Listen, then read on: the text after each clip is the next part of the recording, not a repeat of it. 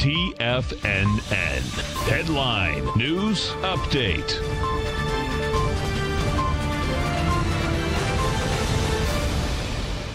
Good morning, everybody. I'm Tommy O'Brien, coming to you live from TFNN headquarters in St. Petersburg, Florida. 10 a.m. Eastern Time, Tuesday morning, 30 minutes into the trading week. Hope everyone had a great long weekend. And we got markets starting off in negative territory, but we're pretty dramatically off the lows right now.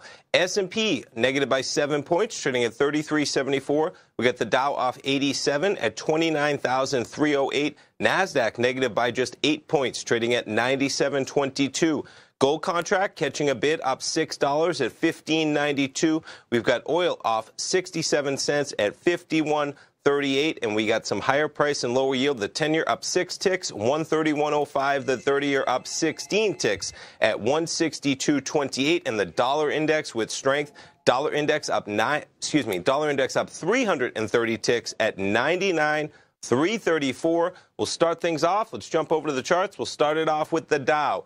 So a lot of this action, we'll start it off with the headline. There's your headline. Apple shares sliding after coronavirus guidance warning as its global suppliers are hammered. So Apple said it does not expect to meet its own guidance for the March quarter because of the impact from the coronavirus. Jumping over to Apple shares, before we jump over, you see Apple this morning was down to 310, actually made it to almost 320 on the open, still off a bit, but dramatically off the lows. You see the action. Now over to the indices. The Dow, 29,292. We're about 100 points off the low we made at 7 a.m. this morning. There's your NASDAQ 100, quite a charge higher.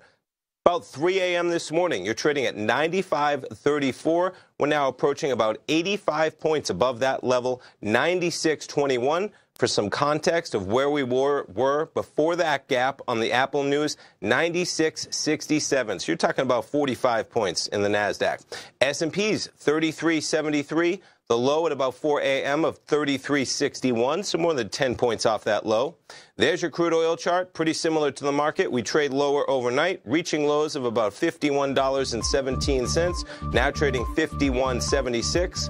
There's gold, actually made it to a high of $15.96, gold trading $15.93, and the euro-US dollar 108, actually had a 107 handle earlier within the last hour. Stay tuned, folks. Come back at 10 o'clock with Tom. Fast Market at 11. Basil Chapman, Steve Rhodes, Dave White, Tom O'Brien, all this afternoon. Stay tuned, folks. We'll be right back.